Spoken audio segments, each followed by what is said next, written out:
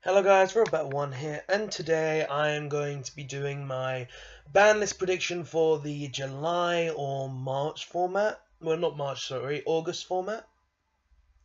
Because right now we're in July, and in July is usually when Konami like to release a ban list, but they're being funny with their ban lists, so they could release it in August instead.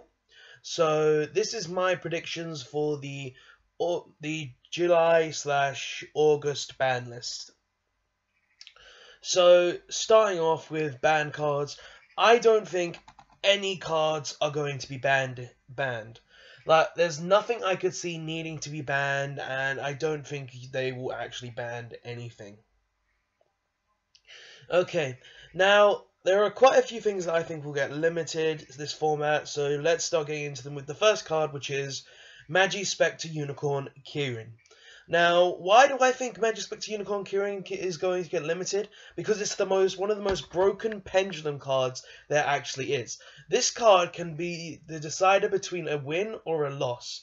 Because the other day I was at my locals last Sunday and I was in top 8.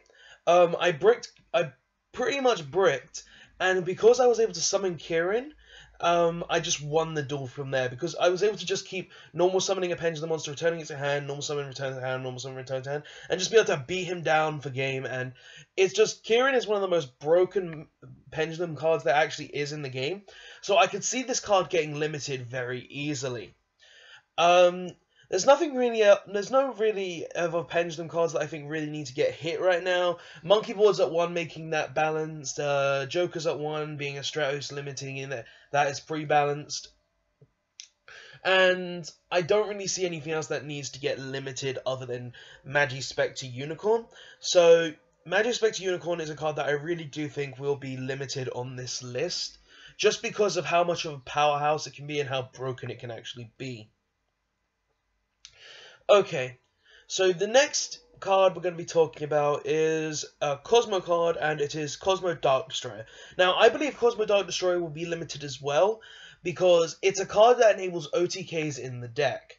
It's a very stupid card, because it's a very easy to search card in the deck. It's a 3k beat stick, it's non-targetable, it can switch itself out, and it's just something really big that's really hard to get over. Also, the fact that you can OTK in a deck like Cosmos just because you have this card is very stupid. Which I find that if this card is limited, it will balance out the deck a bit more. And I could really see this card getting limited for that fact. And also, Cosmos have been around for quite a long time, so seeing this card get limited wouldn't really surprise me at all. So the next card is another Cosmo card. It's Cosmo Tin Can. Now, Cosmo Tin Can is a card that I'm a little skeptical on getting limited, but I can see it getting limited, because this card can, during either player's end phase essentially, search any reveal 3 Cosmo cards, and you'll basically send them to the graveyard. Your opponent picks one at random, you send one of them to the graveyard, you send the other 2 to graveyard, the other ones gets added to hand. And I feel like this being able to be used in either player's end phase is a really good effect. And I really think if this card also got hit in the Cosmo deck, it would slow it down. Plus, because the Cosmo deck likes to use Call of the Haunted so much, and Oasis of Dragon Souls, this card really does help the deck in a way that makes it very much a broken card. So I can see this card getting limited if that happened, if they decided to do that. So the next card is a card that I think will come off the ban list. It's an obvious card to me, and it's Elemental Hero Stratos. Elemental Hero Stratos is basically a card that I think needs to come off the ban list to make Heroes a decent deck again. Because currently they haven't been used in much formats. You still see them here and there, but they're not in a way that they can actually be one of the best decks in the format. And I would really like to see a format where we could get these decks to be some of the best decks in the format again, because Heroes is still my favorite deck altogether. I still want them to unlimit Stratos no matter what. And seeing as most decks actually have a Stratos right now, it's not really fair that Heroes lose their Stratos just because other decks have it and Konami don't want to give us it back. So I want this to get limited to 1, because obviously it's not worthy of being on the ban list. Okay, so the next card we're talking about is a card from a deck that's been around for over a year now, well, over 2 years I think, and that is Dante, Traveler of the Burning Abyss. Now, why do I think this card will get limited? Is because it's basically, it makes BA a tier 1 deck, and a deck that's been around for 2 years should have been hit more by now. Sure, they've got Graph at 1 and Seer at 2, but that does nothing to the deck still, because they can still easily go through it with stuff like Tour Guide,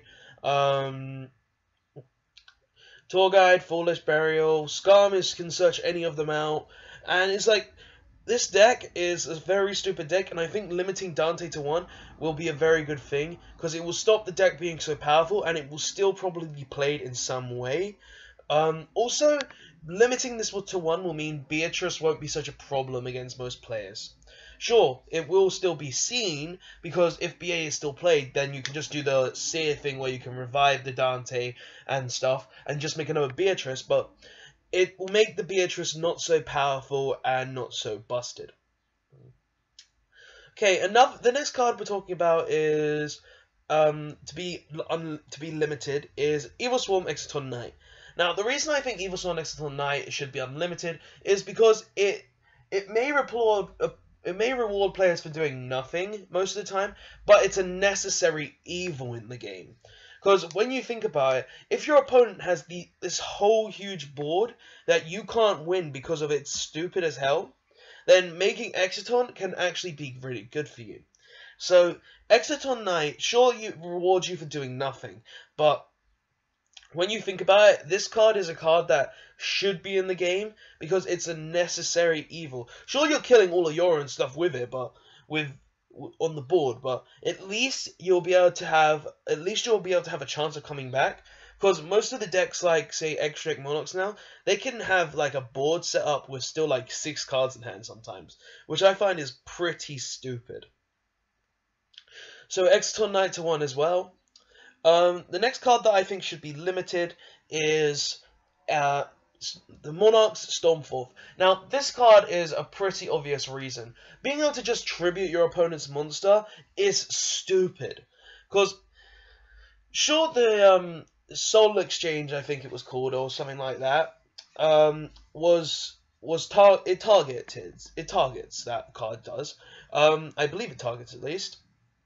And seeing something like this be a quick play spell card that can just be stupid as hell with Aether combos and all of that, and be able to tribute like a Dark Destroyer or a Kirin or something like this, Stormforth is a card that needs to be limited to make Monarchs more balanced, because they are currently the best deck in the format, and I feel limiting Monarch Stormforth will actually slow them down a bit more. And still on the Monarch topic, the next card is Pantheism of the Monarchs. Now, the reason Pantheism of the Monarchs should be limited is because it's essentially a +3 in the deck. Because you get to draw 2 cards, you can banish itself. Well, you can draw 2 cards, and you'll be usually discarding a Prime for its effect, which does nothing really, because you're just going to summon the Prime back. And you also get to banish it to reveal any free Monarch spell trap cards. So you could reveal a free Tenacity, get another Pantheism, and just be like, oh, I'm going to play Yu-Gi-Oh! So, just being this strong a draw power card in the deck, limiting it to 1 will also balance out the deck from being the best deck, and maybe put it on a level of the same other decks. So I find Pantheism should go to 1 as well. And now the last card that I think should be limited is Heavy Storm back to 1. Now, why Heavy Storm back to 1? Well, with all these Demise decks around, Pendulum decks, stuff like that, and stuff and decks, and soon we're going to be getting more back row decks soon, I think, as well, because of the Yang Zing support. Tellarknights are getting more support. All of this decks are getting more support.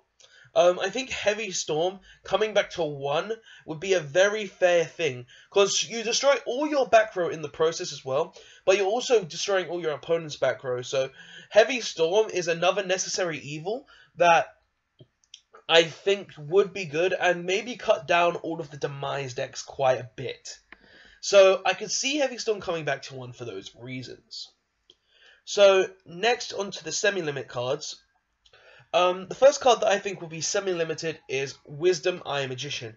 Now, why do I think Wisdom Eye Magician? Because it was wrong to hit it in the first place. Even with Wisdom Eye at 1, Pendulums, even if Wisdom Eye was at 3, Performer Power Magicians would have done nothing, I believe. Sure, it would have been a decent deck, but they wouldn't synchronize too well. Because I built the deck myself. I took it to regionals. I believe I went I went X3 with the deck, and it's an okay concept to use, but it's not the best pendulum way. And seeing as this card was limited so harshly, I don't think it deserves to be limited. So I could really see this card coming back off the ban list. Off the limited section and going to 1. Because it would bring Magicians up a bit more, making them a bit more balanced again. And just bringing them to be a decent deck. Somewhat again. So, yeah. The next card that I think is going to be put to 2 is Ritual Beast or the Ulti-Hawk. Now, a lot of you are probably thinking, what? Ritual Beasts are stupid. Yes, I know they were stupid, but when you think about it, Ritual Beasts are a deck that it's a deck that's not that great, essentially. It's got very good concepts to it. It can banish, search out very quickly, it's got back row, it can run macro Cosmos and stuff, but no other deck in the format can actually do that now. It doesn't have heavy search. No deck in the format has heavy searching like that, and I find that a deck like this, bringing Ulti-Hawk to 2, may bring it into the meta again, but also make us have more diversity in the meta. And the only reason Ritual Beasts aren't used more often is because Ulti-Hawk was put to 1, and if your opponent strikes or warnings that 1 Ulti-Hawk, you basically lose.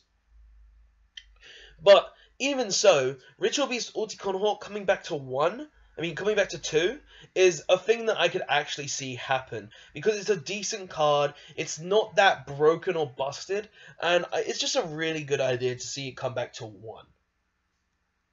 Wait, not back to 1, sorry, come back to 2. My mistake. But yeah, guys, I can see this card coming back to 2 very easily, because Ritual Beasts is a good deck that I find that shouldn't be on the limited section just because it can spam trap cards. Like, most Tellarknights did spam trap cards. They run, like, 20 traps. But, yeah, guys. That's, that card's reasoning. The next card that I think will be semi-limited is Solemn Strike. Now, why do I think Solemn Strike will be semi-limited? I feel like it will be semi-limited because it will go down the path of Warning. Warning, I believe, was put to 2, then to 1.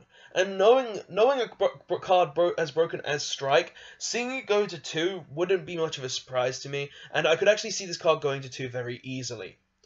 And also, the reason they could put it to 2 would be so most people don't run 3 of it anymore, and seeing as it's probably going to get a reprint soon, hitting it to 2 won't bring down the value too much. So, yeah. Now for a few cards that I think that'll get put to 2 from the limited section. Bottomless Trap Hole, it's a card that's been on there for a long time. I believe this card could get put to 2 very easily, and it's an okay card that I really don't think needs to be at 1. Torrential Tribute, same thing. It's a staple card that isn't really used anymore, so I could really see this card coming to 2 as well. Same reasoning behind that. Compulsory Activation Device, I could see going to 2 as well, because Compulsory Activation Device is a card that isn't even used anymore, so I could see this card going to 2 very easily as well. Not much reasoning behind those 3, just that they're cards that have been at 1 for such a long time that it's easy to see them go to 2 without any problems. And now for the last card that I think will be unlimited is Thousand Eyes Restrict. Now this card was unlimited on the, limited on the last list, and it's done nothing. It's done nothing at all. It's not meta defining. It's not that great a card. Sure, it was great in like GOAT format and stuff, but nowadays it's not that great a card. I could really easily see this going to free, and yeah, guys, what do you think of my ban list predictions? Do you think these will happen? Do you think most of these will happen? Do you think any of these will happen at all? Do you like them? Do you hate them? Tell me everything you want to say in the comment section below. And as always, guys, please like, comment, and subscribe for more Yugioh videos. And I'll see you guys next time. Thanks for watching.